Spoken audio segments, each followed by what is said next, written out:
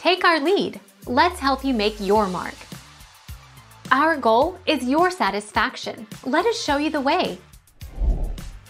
The main reason that Wegener's hypothesis was not accepted was because he suggested no mechanism for moving the continents.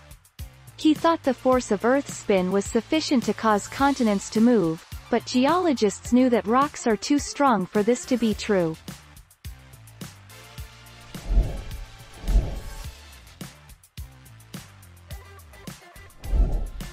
Take our lead. Despite having this geological and paleontological evidence, Wegener's theory of continental drift was not accepted by the scientific community, because his explanation of the driving forces behind continental movement, which he said stemmed from the pulling force that created Earth's equatorial bulge or the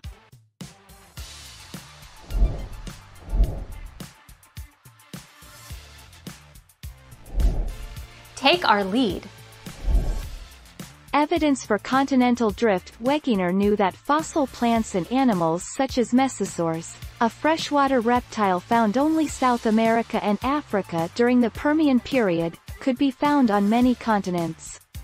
He also matched up rocks on either side of the Atlantic Ocean like puzzle pieces.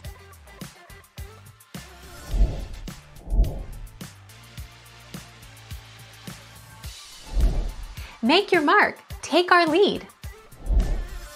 Pangea was surrounded by a global ocean called Pangaea, and it was fully assembled by the early Permian epoch, some 299 million to 273 million years ago. Its name is derived from the Greek Pangaea, meaning, all the earth.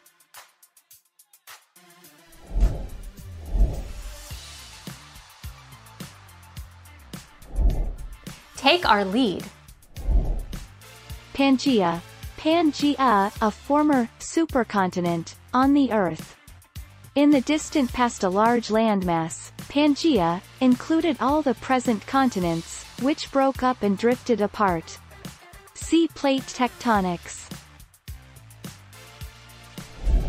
Thank you for watching. Please subscribe and hit the bell notification.